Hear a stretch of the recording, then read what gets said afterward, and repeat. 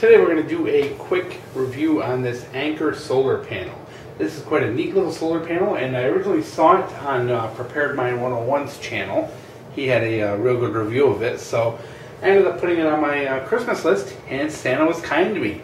And since it's New Year's Eve, we got a few beers going here, and had to take the opportunity to be patriotic while I was doing these videos here, so I guess I'm kind of stealing from Smoking Ape here and telling you guys to go ahead and get yourself a cold one, and let's get on with this review. So this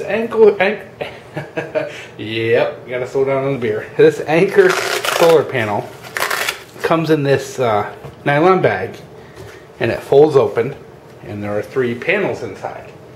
And what makes this thing so interesting and so useful is that it has a USB connector built into it for charging USB devices, which you'll see in here.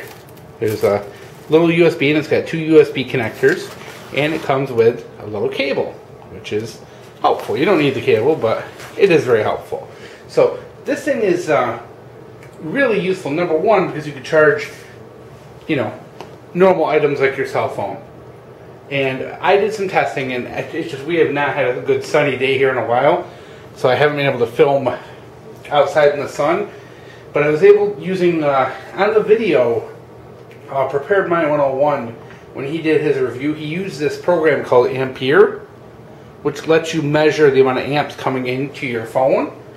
And so I was able to check this on the few rare minutes of sunshine we did get here, and it was charging my phone at about anywhere from 650 to 800 milliamp hours, which is pretty much what I get with a cheap USB connector. Now, if I use one of the nice turbo chargers, I get more, but it's really on par and will charge at about the same speed as plugging it into the wall, which is awesome.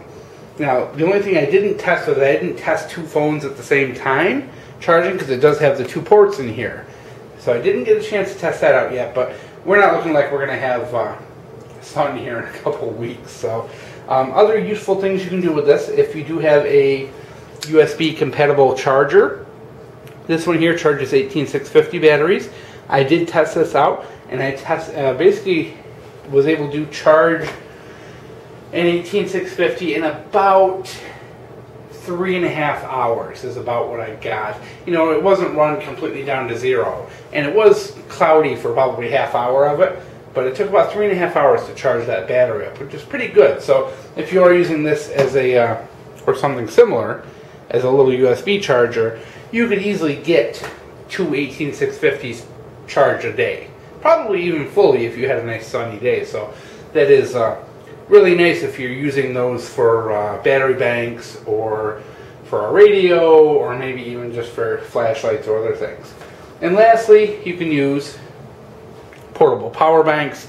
This is a cheapo eBay one. You basically, I don't think I've shown you guys a review on this yet. You open it up and you put 4 18650s in there, and it works like a USB power bank. It's a really cool thing, and being I have quite a collection of 18650s now, this is a very, very handy little thing to have.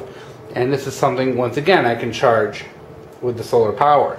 So if the lights are out, power's out for an extended period of time, not only can I continue to have phone, but I can continue to have flashlights, I can continue to have, I even have an 18650 radio, and plus you can charge your rechargeable AA's, those nickel metal hydride batteries, so that you can keep yourself informed and have at least a little entertainment for the time being. And plus, in a long-term grid-down situation, you would be able to have, flashlights for as long as your rechargeable batteries held out, which is a bonus, because most people would be, out in a matter of weeks. So, really cool. And the price on this, it was like 45 bucks. Yeah, it's a little pricey, but in the end, when you're paying 45 bucks for, a pretty good quality solar panel that puts out a lot of juice, and it works really well. I mean, this thing, I was really surprised how well it works. It packs down. You can put this into a backpack. You can put it in your bug out bag. You can carry it around with you. It's pretty small. You can put it under the seat of your car.